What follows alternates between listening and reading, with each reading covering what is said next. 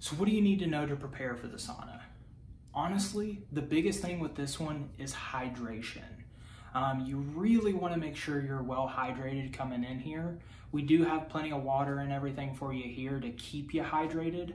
But another tip for coming in here before the infrared is do some salt water. You really want to make sure those electrolytes are pretty high and everything, because you're going to be flushing a lot of them out while you're in there.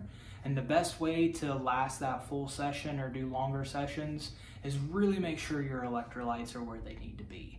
Other than that, if you have any particular questions, give us a call, 980-430-4343. Shoot us a message on Facebook or Instagram. We're more than happy to answer any questions, and we'll see you here soon.